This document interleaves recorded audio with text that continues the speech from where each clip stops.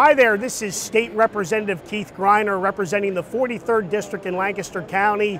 I have the privilege of being here with Agriculture Secretary Russell Redding.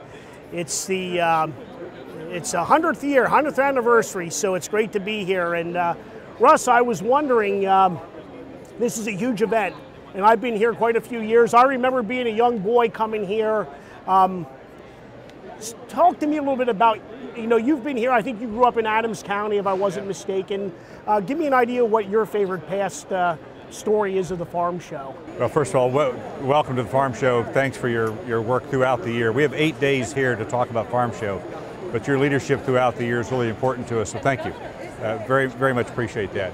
We really have got a unique event in Pennsylvania called the farm show. When you look around, you're reminded of it certainly in the 100th anniversary of the farm show, but when we have a chance to talk about ag and its importance to agriculture, both in terms of jobs and food and all that, just a great event.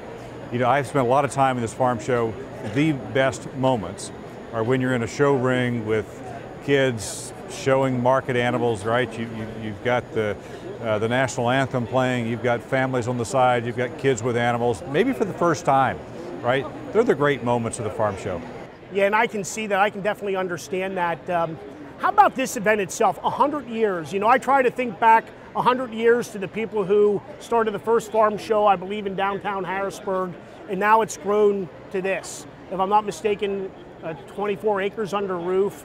Can you tell me some of the highlights of the 100th, what we're kind of focusing on, maybe how this differs from the 90th or one a few years ago even? Maybe you can let the people know what some of the highlights of this farm show are, this year. Yeah, so I appreciate you mentioning the farm show, and it started in 1916. It was scattered around Harrisburg. You can picture this downtown in 10 different buildings. And when you got off the train or your car, wherever you were coming in, you got a map. And they would guide you around to different buildings to see the different displays. So 100 years on, you've got all of that under one roof, 23 acres under one a big classroom here, right? Yeah, absolutely. So yeah, you're going to see a lot of different things this year. We really put an emphasis on two things. One, you really have to sort of capture 100 years, so you'll see these history walls throughout the complex that show the key developments of ag, the technology, the markets, the demographic changes. You'll see also like where we are right now as a farm to shelf area. And it was intentional because we wanted to show how does production agriculture, which we spent a lot of time thinking about, how do you keep it sort of competitive and profitable, sustainable. We do that, but how does that food then get to the supermarket shelf? So this display takes us on 4 commodities through that process. So production to consumption. I think that's very important today, and like I said, there's a lot of people walking around us right now. I think it's just great. I think it's, like I said, very educational. Living in the 43rd District, which is kind of eastern Lancaster County, certainly a big Amish area, certainly a big area when it comes to chickens, and this state certainly is, we've discussed this ourselves, and you and I, as well as the other other members of the legislature, concerning the avian flu. And there's some other, pests and things that are affecting the state that, not necessarily in Lancaster County, but throughout. Can you give can you kind of give us an overview about what the Department of Agriculture is doing? I guess I want to focus on the avian flu, because Lancaster County would be ground zero in an incident like that. Of course, we had an incident back when I was a young boy with the avian flu in Lancaster County. Maybe you can shed some light on what the department's doing there. Yeah, well, it's the one thing you will not see at this farm show is poultry. So there's been 2 frequently asked questions about this farm show. One is, where's the poultry and what's the milkshake flavor, right? But it really is a challenge for us, given the year that we've had around the high-path avian influenza. 22 states that have had high-path AI, not Pennsylvania.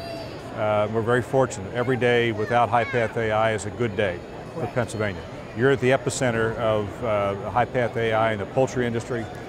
We've worked hard in partnership with the legislature with resources, but also just general outreach and education, both at producers and consumer level. Very proud of that. As we sit here today in 2016, we have not had high-path AI. If we can count our blessings, we don't. But we're on high alert because of the real threat to the third largest poultry producing state in the country is in Pennsylvania, all of the jobs. So we put a lot of effort on it, partnership with the legislature, farmers, U.S. Department of Agriculture, so, but more to do. Well, like I said, I think your leadership has been exemplary through this process. I know you've made yourself accessible to me and my other colleagues in Lancaster County, and I think it's, you know, a credit to you because we've been very fortunate. It's somewhat out of our control because it's airborne, and you know, keep our fingers crossed and keep praying that we can avoid that here in Lancaster County and statewide. We, you know, anywhere. We just don't want it to occur. That's the goal. You do not want it here. In recent conversations with the U.S. Department of Agriculture Secretary Tom Vilsack, he had briefed some folks right around the first of the year, and he was still pretty. He was optimistic, but he was very cautious because of the impact this has had in the mid part of the country. So I'm hopeful we can keep it out of Pennsylvania, but appreciate the really aggressive sort of outreach that you've done personally to bring producers in, industry in. As I have said many times, there is no substitute for direct producer engagement and biosecurity, and you've done that with your producers, so thank you. We worked very well together, and I think that's been great. On a lighter note, let's talk about dairy. Yes. You mentioned milkshakes. Right. Something as a kid and growing up, you can't come here without having a milkshake. Talk a little bit about, I guess we have a strawberry milkshake this year. Tell us a little bit about the fun and the involvement concerning, because the milkshake lines are always kind of take a while to get through. But, yeah. You know, when the Pennsylvania Dairymen's Association started to talk about sort of this farm show in our early planning, we had encouraged each of the commodities to think about something new, right?